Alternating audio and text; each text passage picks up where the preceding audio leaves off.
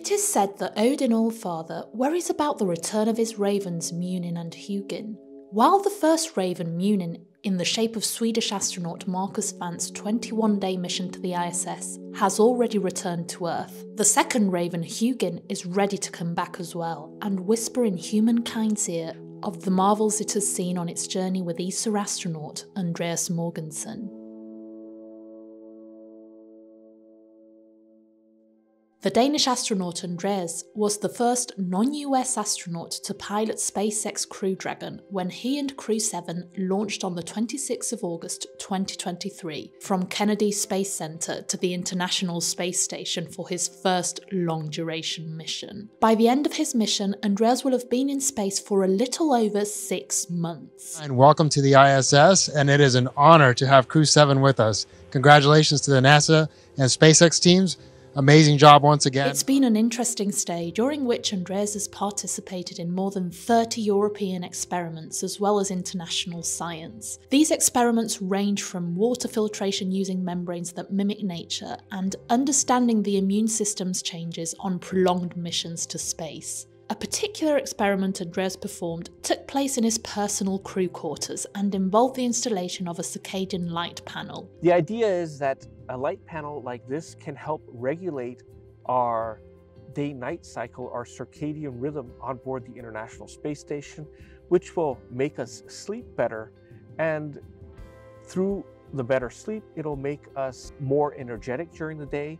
It'll increase our cognitive abilities, our abilities to concentrate, our reaction times will improve. In general, our mental state will be vastly improved through better sleep cycles and through a better overall circadian rhythm. A lot of Andreas' free time on the ISS was spent in the cupola, where he made astonishing pictures of the Earth, which he shared with the world. And for the Thor Davis experiment, he used a special camera to capture the lightning from space. After 1 month on board of the station, he was handed command of the ISS. He is the 6th European and the first Dane to take up this mantle, and he is now the longest serving European commander. As commander, Andreas also got to greet the arrival of the Axiom 3 mission and crew, including ESA's first project astronaut and fellow Scandinavian, Marcus Vant. With the arrival of Marcus, whose mission was called Munin, Odin's 2 ravens were reunited in space with the first ever meeting of 2 Scandinavians in orbit. Andreas also made many in-flight calls, including one to the Wild Nature Foundation, of which he is an ambassador, and another to Israel, Denmark, during which he engaged with students and teachers from Finland, Denmark, Norway and Sweden. I look forward to working with this later on in my flight, when children will have a chance to write code that will be performed by this astrobit on the International Space Station. He also spoke with Physics and Chemistry Nobel Prize laureates Ferenc Krauss and Mungi Bawendi the day after they received their Nobel Prize.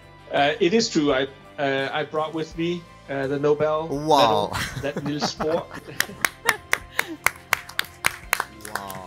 Wow, truly impressive. After a fulfilling journey of 127 million kilometres, Huginn is now ready to return to Earth as Andreas' Dragon capsule is scheduled to splash down soon off the coast of Florida, concluding his second visit to the ISS.